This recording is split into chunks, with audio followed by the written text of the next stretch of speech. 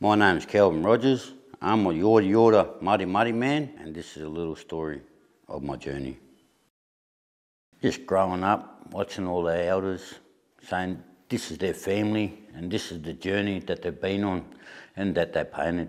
And I just wish that it was just a beautiful thing to see, and I always wished that I could paint and do my journey, my story of my people. So I had a good crack at it, and I was just very fortunate that they spent some time with me and showed me some ways.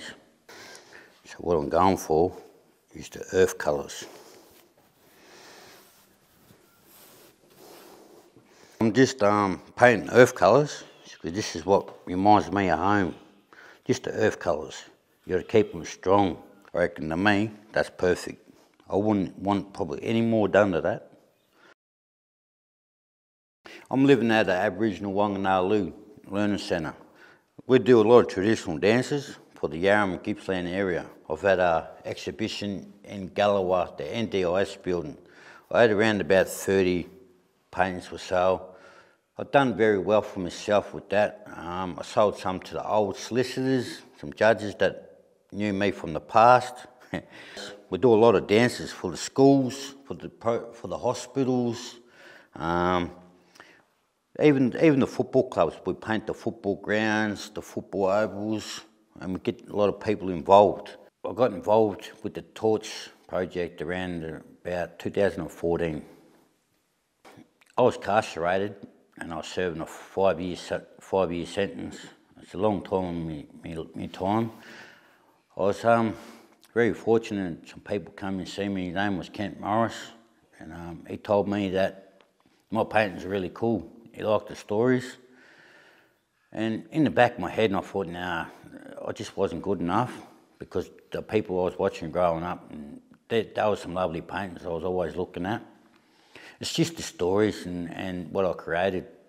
And the first time I sold my painting was through the Torch project in Melbourne, and yeah, they rang me and said that I sold a painting and I was in a book, and I felt just really happy and excited and sad all at the same time, and it was just a really great feeling when somebody buys my artwork.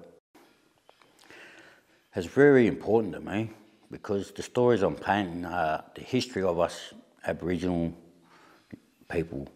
I like to paint the stories of our journeys, of our lifetimes, and the battles that we've been through to get where we are still standing today. And it means so much that someone can buy that painting and hang it up in their house and show that story and pass it to the next generation. It's very important, as I say, is being an Aboriginal Yorta Yorta man, that I paint the stories of our journeys and my peoples and my families, so I pass on to the next generation as it's been passed on to me. Can you explain your confined 14 piece and what inspired you to create it? Well, this is the building where I created that painting.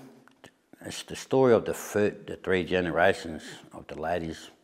It's the 3 generations that have come through my life, and it's just that I've painted the 3 long generations of the history of the Yorta Yorta people through the Murray, of the Yorta Yorta area of the Murray River. That's my favourite subject, is the Murray River, because it's home to me. It was very important to get my story right and everything I'm aiming for.